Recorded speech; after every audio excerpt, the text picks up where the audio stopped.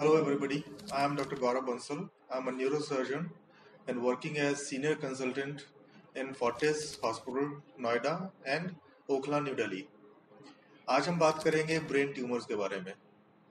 Brain tumours जो काफ़ी डर पैदा करते हैं आम पब्लिक के मन में। हमेशा हमने सुनते आए हैं कि ब्रेन ट्यूमर हो गया तो लाइफ में कुछ नहीं बचा। That's actually a myth and काफ़ी बड़ी भ्रांति है। आज हम डिस्कस करेंगे कि ब्रेन ट्यूमर्स किस किस तरह के होते हैं, कैसे उनको डायग्नोज किया जाता है एंड क्या उनका इलाज संभव है। अगर हाँ इलाज संभव है तो कैसे उनका इलाज किया जाता है। तो ब्रेन ट्यूमर्स किस किस तरह के होते हैं? बेसिकली दो तरह के ब्रेन ट्यूमर्स हम कहते हैं, ग्रेड 1 जिसको हम बेनाइन ट्यूमर्स कहते हैं, या ग्रेड 2, 3 और 4 जिनको हम मैलिग्नेंट ट्यूमर्स यानी कि कैंसर कहते हैं।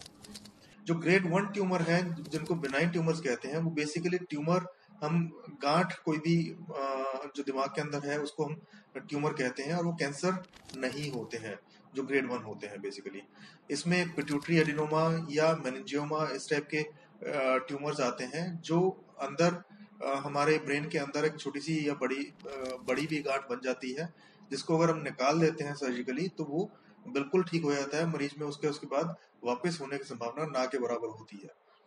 जो ग्रेड 2, 3 और 4 या जो मैलिग्नेंट ट्यूमर्स हम कहते हैं, जो बेसिकली हम कैंसर के प्ररूप कह सकते हैं, उनमें अगर हम बात करें तो ग्रेड 2 जो होता है उनमें सबसे कम फैलने वाला ट्यूमर होता है। जो 3 और 4 जो होते हैं वो हाई ग्रेड ट्यूमर कहते हैं, यानी कि वो खतरे वाले ट्यूमर होते हैं।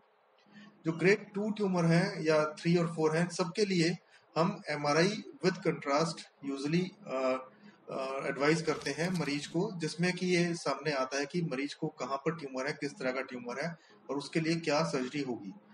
तो आइए सबसे पहले बात करते हैं कि ब्रेन ट्यूमर्स के सिम्टम्स क्या होते हैं, मरीज हमारे पास क्या चीजें लेके आता है, क्या करके आता है कि ये हमें ये प्रॉब्लम है। सबसे कॉमन सिम्टम जो मरीज करके आता है वो है हेडेक।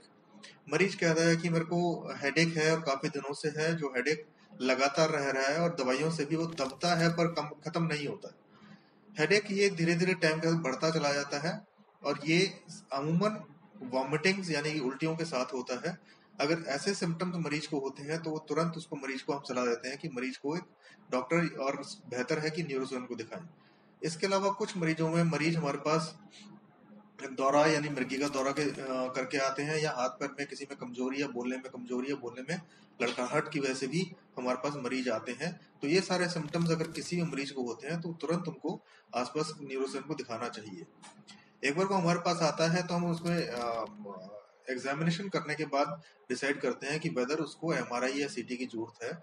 अगर एमआरआई की जरूरत होती है तो उसमें हम उसको एमआरआई कराते हैं कंट्रास्ट के साथ। उसमें अगर ऐसी कोई चीज आती है जो मैंने बताया आपको, ग्रेड 1, 2, 3 या 4 टाइप का ट्यूमर आता है, तो डिसाइड करते हैं कि आगे इसके अप्रोच क्या होगी। जो ग्रेड 1 ट्यूमर्स में पिट्यूटरी एडिनोमा, जो कि एक ग्रंथि का ट्यूमर है हमारे नाक के ऊपर दिमाग के अंदर, एक पिट्यूटरी नाम की ग्रंथि होती है, ग्लैंड होती है, जिसके बढ़ने से वो ट्यूमर बन जाता है, इसको हम पिट्यूटरी एडिनोमा कहते हैं। ये एक बहुत कॉमन ट्यूमर है। इसका इलाज आजकल दूरबीन से संभव है, जिसमें हम नाक के रास्ते दूरबीन की मदद से हम ये ट्यूमर निकाल लेते हैं, जिसमें कोई चीरा टाका नहीं आता है और मरीज उसके बाद पूर्णतः स्वस्थ हो जाता है। अमूमन इस ट्यूमर में मरीज हमारे पास आंखों में देखने में कमजोरी से प्रेजेंट करता है और ऑपरेशन के बाद मरीज बिल्कुल अमूमन ठीक हो जाता है। जो बाकी ट्यूमर्स हैं ग्रेड 2, 3 और 4 जो कैंसर्स का उसमें आते हैं, कैटेगरी में आते हैं, इसमें भी एक ग्रेड 2 ट्यूमर आता है। उसमें हम एमआरआई में देखते हैं कि ये पूरा निकलने लायक संभव है तो उसको सर्जिकली हम निकाल देते हैं और उसके बाद अमूमन मरीज में जरूरत होती है रेडियोथेरेपी या कीमोथेरेपी की, जिसके बाद मरीज की लाइफ अच्छी होती है।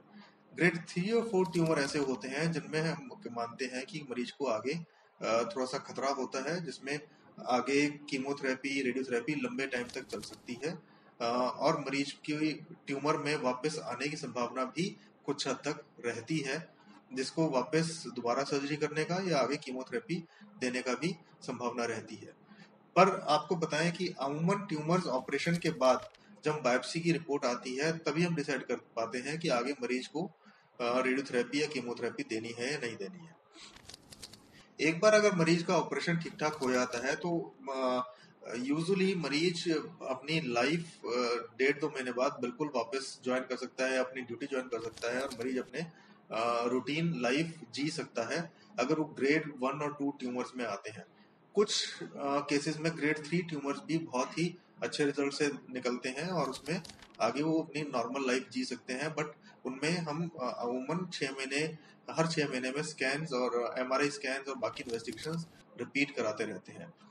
तो इनमें से कुछ भी अगर आपको सिम्टम्स कभी भी आपको लगता है कि आपको या आपके आसपास किसी को इस तरह की प्रॉब्लम्स आ रही हैं, तो तुरंत आप न्यूरोसर्जन को कंसल्ट करना चाहिए। और हो सकता है कि आपको इनमें से कुछ भी ना हो, सिंपल एक कोई वेस्कुलर हेडेक या माइग्रेन या कोई और न्यूरोजेनिक हेडेक्स हो जिसको सिंपल दवाई से इलाज हो सकता है। क्योंकि अमूमन सिर दर्द होता है किसी को तो मरीज बहुत सारे आते हैं, डरे हुए आते हैं कि हमें कहीं ब्रेन ट्यूमर तो नहीं हो गया।